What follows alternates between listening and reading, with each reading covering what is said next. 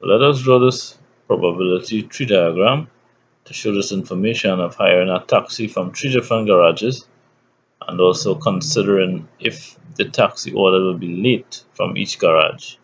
So we start with 3 branches.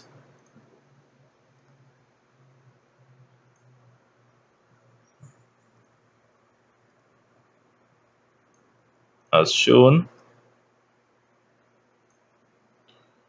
on one of the branches we write the probability of A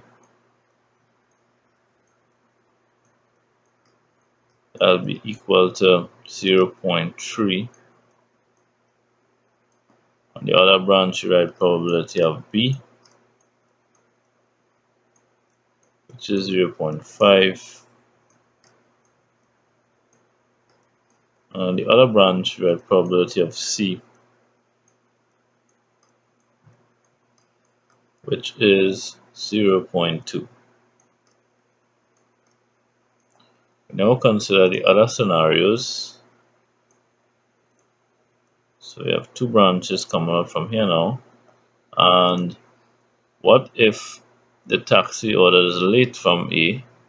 So the probability of ordering a late taxi, AL, from A will be 0.07. And the probability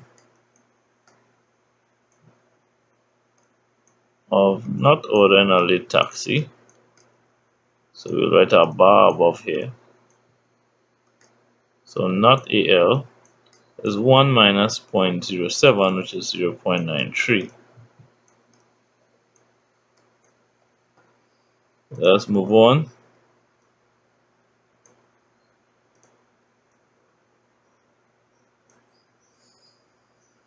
So probability of hiring a late taxi from B is 0.1. So we have probability BL 0.1. Probability that is not late,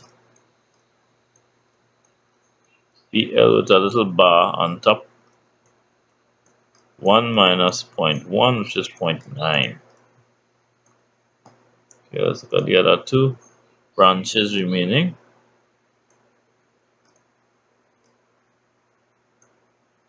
So we have probability that the taxi order will be late from C, which is PC L 0.2,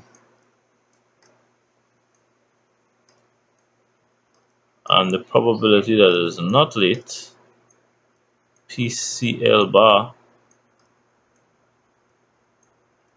1 minus 0.2, which is 0.8.